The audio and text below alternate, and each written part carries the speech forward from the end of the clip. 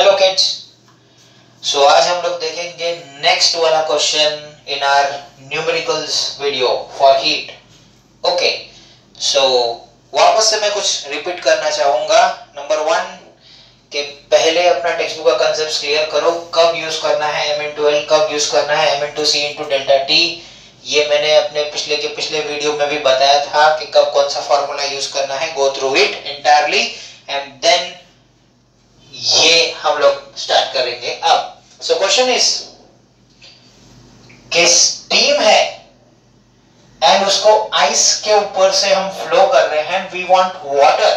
So by common sense ice जो होगा वो हीट लेगा स्टीम का। हीट जो है स्टीम से जैसे ही वो लेगा वैसे ही steam gets converted to water.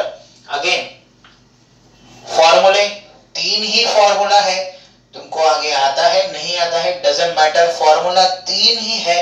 Just put it there, okay, and will get half mark for that formula.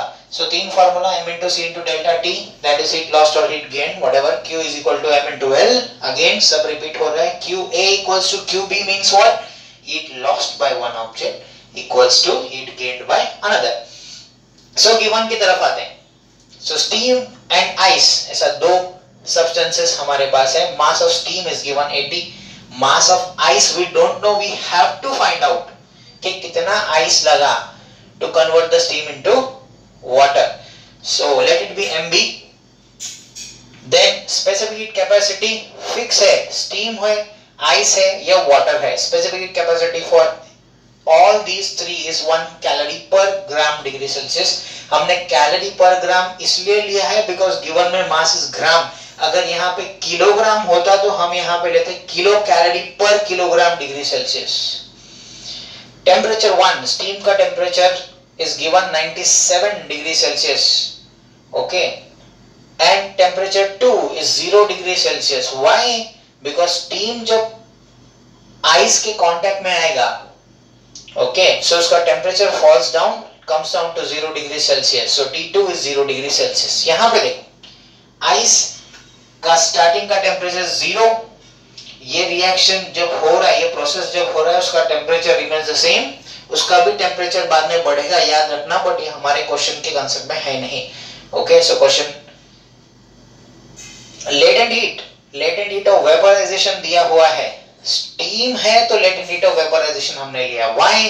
Because water to steam या स्टीम टू वाटर हुआ तो हम लोग लेते हैं लेटेंट हीट ऑफ वेपराइजेशन, और ये मुझे याद होना चाहिए 540 कैलोरी पर ग्राम।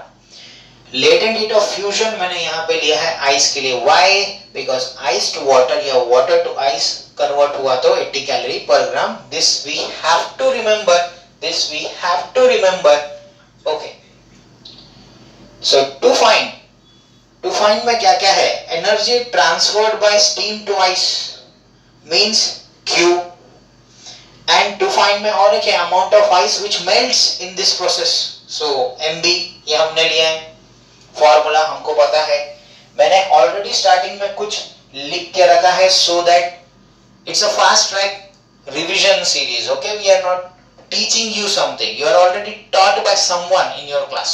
okay, ठीक है। so to make it fast I have written some of the things। okay, so पहले वाले वीडियो में भी यही कांसेप्ट था। Steam eight 97 degree Celsius is getting converted to water at 97 degree Celsius, and then water at 97 cools down to form water at 0 degree Celsius. उसके बाद ice होगा directly.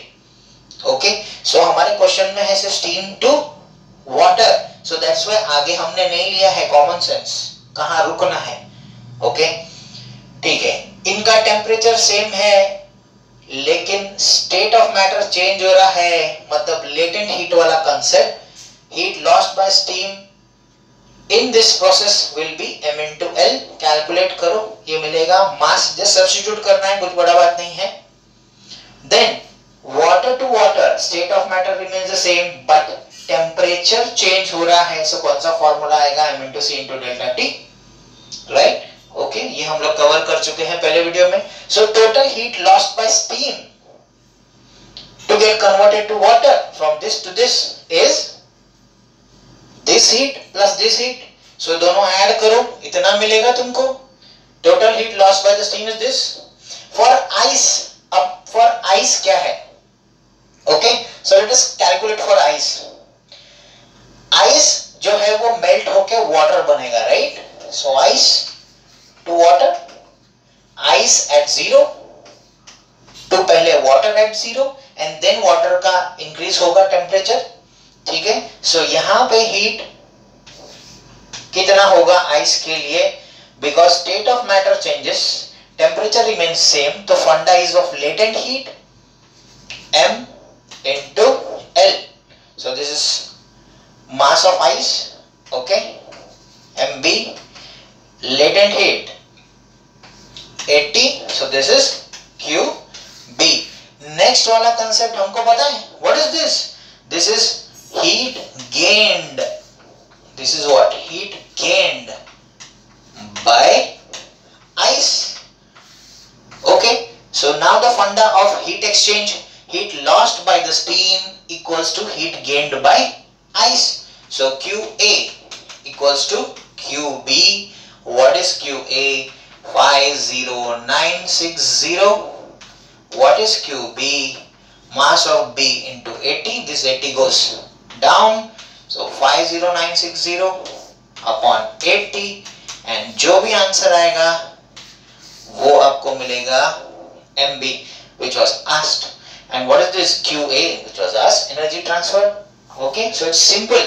Go through it again and again. Go through it again and again. Practice it well and you will get it for sure. Okay, so do your best. We'll meet in next video. Bye.